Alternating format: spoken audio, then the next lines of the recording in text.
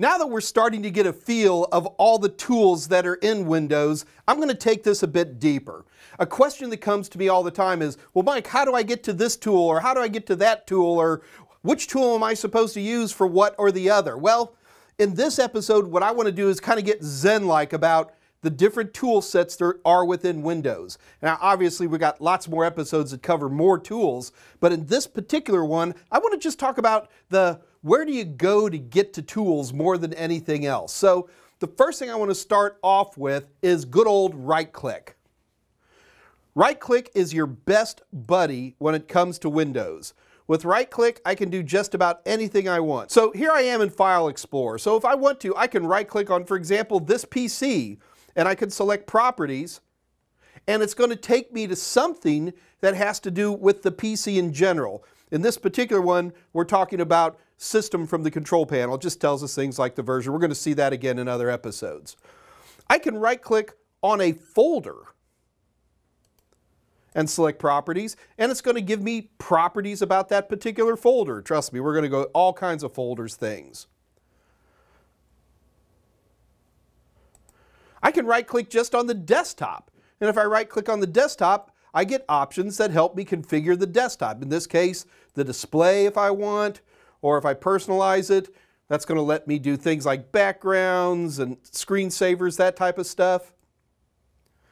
Even the Windows key can be right-clicked on. So if I right-click on this, you'll notice that I get a quick shortcut to all kinds of different tools. Even the taskbar down here. If I right-click on this, I can go to my taskbar settings. The bottom line is, when in doubt, if you've got to mess with something, what I need you to do is right-click on it, and most times select Properties. Right-click is always going to be your buddy, so when in doubt, right-click. Now, I'm going to tell you right now, the exam is not going to test you on which buttons do you click to get to where. Not going to happen. There'll be a couple of hotkeys, and we'll cover those for certain applications. But the bottom line is, don't panic about where did Mike go to get to Task Manager, or how did Mike get to System Properties. Make sure that you're understanding conceptually that your right-click can often be your best buddy when in doubt. Okay, the second place I want you to look for stuff is in the old school control panel. One of the nice things I like about Windows is I can simply just type in something. You can see control panel up at the top, and it gets me automatically to where I want to go. Your other place to look for anything is going to be in control panel. Now, while we're in here, I want to show you a couple things that drive me insane.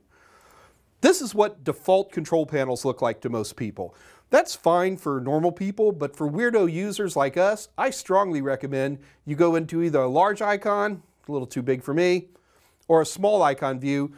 I don't like that extra step in there. I want to see everything that's in the control panel from one particular shot. Now, if you've been watching other episodes, we've already been in here quite a bit. You just didn't know it.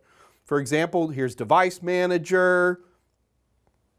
Here's BitLocker. There's a lot of stuff we've already played with. So make sure, if you're unsure where to go, try the control panel. You'll probably find what you need. Now, while we're in control panel, there is one particular control panel applet, as we say, that I want you to notice. And it's right up here on mine in the upper left-hand corner. By the way, your control panel could be different than mine, depending on what you install. A lot of utilities like anti-malware and things like that will put in their own little icons in here. So if there's a little difference between yours and mine, don't panic, it's okay. Anyway, back to administrative tools. So if you click on this, administrative tools really has a lot of important things that we're going to need to do.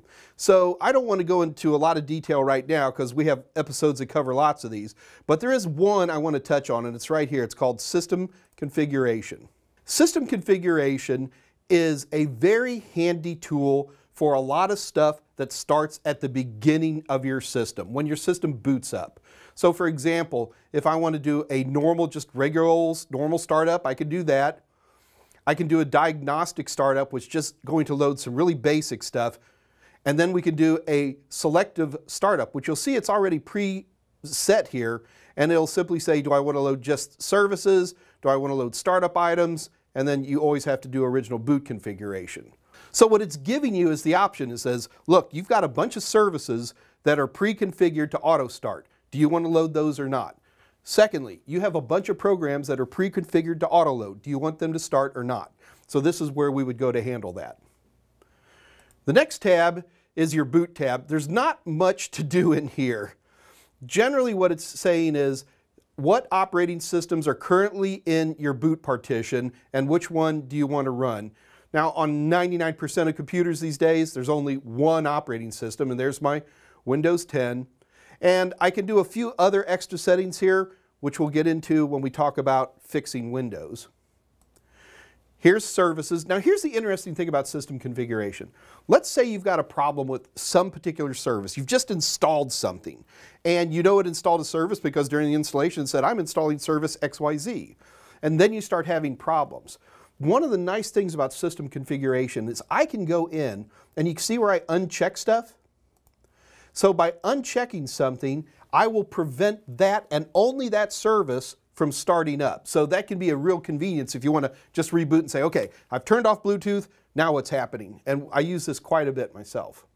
Next is startup. Now startup used to be under system configuration. It's now in Task Manager. We'll take a little sneak over there and you can see actually what programs are starting up, and I can unload them at this point. I can disable them at this point. If something's starting up that's causing me trouble, I can take care of it here. And the last one is tools, which to be honest with you, I don't use very much. It's just yet another way to get to even more tools. So I'm just going to go ahead and leave that be as it is. Microsoft is notorious for having 18 ways to get to any one given tool. I have seen technicians get in fistfights because the best way to get to some certain control panel applet is this way, and another guy wants to do it another way. And I don't care, just pick one and you'll be all right. All right, the last one I want to touch on is settings. Settings has a lot of overlap with control panel. I'm pretty sure that the goal of Microsoft is one day to get rid of control panel and only use settings. What's interesting is that you'll find yourself in a lot of situations where you're in settings and then you get pushed to a control panel applet. So for example, here's some microphone input. If I click on this, it actually pushes me to a control panel applet. So you can see pretty clearly there's a big difference in the look and feel of a settings applet versus a control panel applet. The bottom line is, if you're digging for something, you're going to have to pick your choices between a right click, control panel, or settings. However, Microsoft makes this so much easier today. All you have to do is go down into your search bar, type in the name of the tool that you're looking for, and it pops right up. And remember, the test is never going to test you on paths.